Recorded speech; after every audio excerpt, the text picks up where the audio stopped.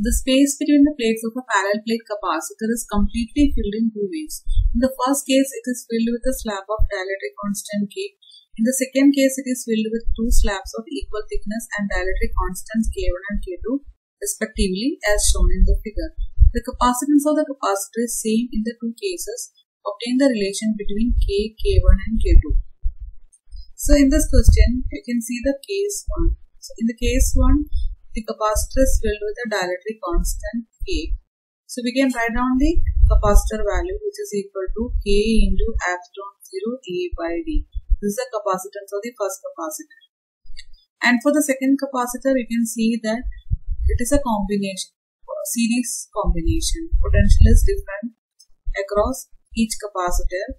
So we can write their combination formula as C is equal to epsilon 0 A divided by D minus T plus T by K. You can use this general formula. And there are two capacitors, which is one is having a dielectric constant of K1 and another one is having a dielectric constant of K2. So we can write epsilon 0 A divided by D minus T.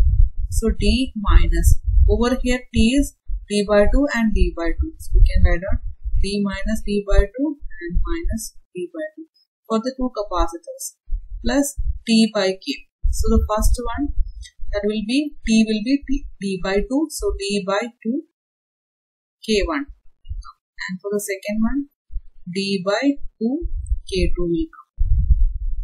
So this term will become 0. So we can get epsilon 0 A divided by D by 2 is common. We can take outside. Then inside the bracket it will be 1 by K1 plus 1 by K2 will come. So if you take this 2 on numerator, you will be getting 2 epsilon 0 A divided by D into 1 by K1 plus 1 by K2. So in this question, they are asking us to find the relation connecting K, K1 and K2.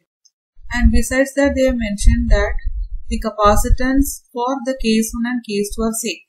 Case 1, the capacitance is K epsilon 0 A by D, and for the case 2, the capacitance is 2 epsilon 0 A divided by D into 1 by K1 plus 1 by K2.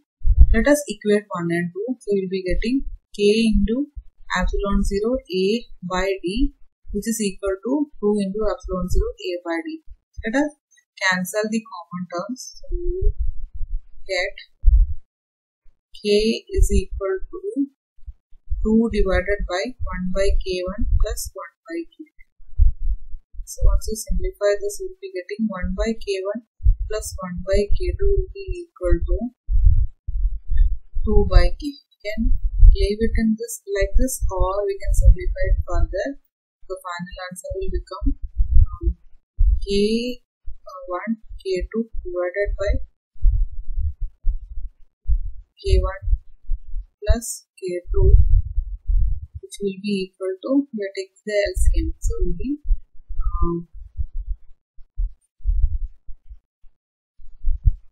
K will be equal to 2 into K1 K2 divided by K1 plus K2. This is a final answer.